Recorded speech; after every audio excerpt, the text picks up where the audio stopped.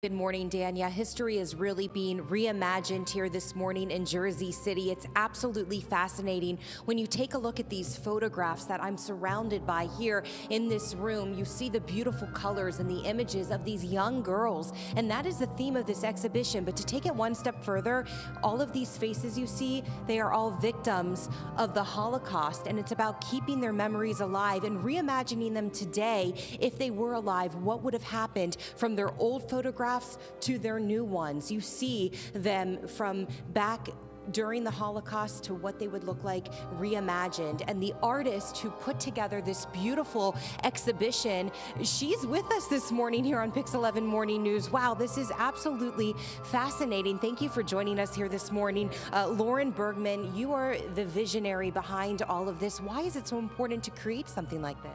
Well, witnessing the rise in divisiveness in our country and the rise of hatred reverberating in the streets, I wanted to tell stories of victims of hatred.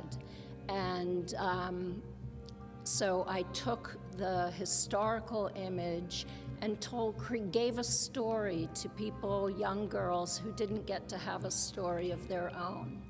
It really is remarkable, Lauren. Thank you. And you know, with so many of the victims that we talk about and the women who didn't make it through the Holocaust, we do have a unique story here on Pix 11 because Lucia Rosenzweig-Milch is with us this morning, and she is one of the survivors of the Holocaust. And Lucia, you are portrayed in a photograph that is here in this exhibition. Thank you for being with us this morning. What does this exhibition mean to you?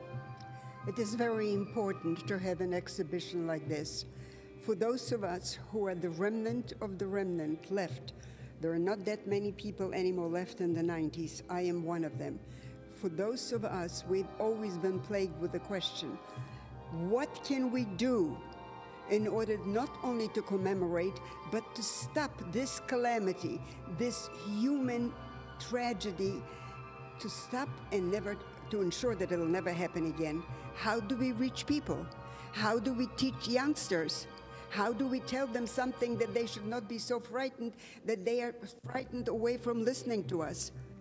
It is paramount because we know that even today, hatreds, deep ones at the very core of a person, exist. And one of them, which is a hatred which was addressed specifically, an ancient one, an old one, to the Jewish people. What is that hatred?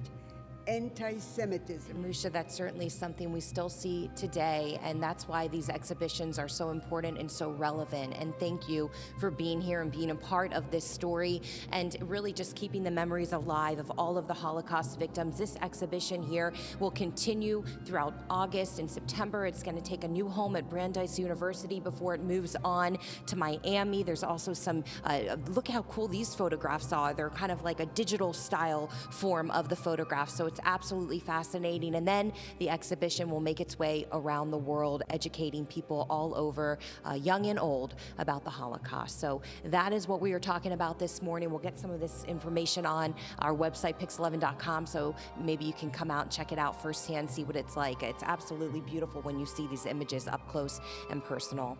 I'm Rebecca Solomon. Dan and Hazel, I'll send it back to you. Yeah, it's such an important part of history that we should never forget, Rebecca.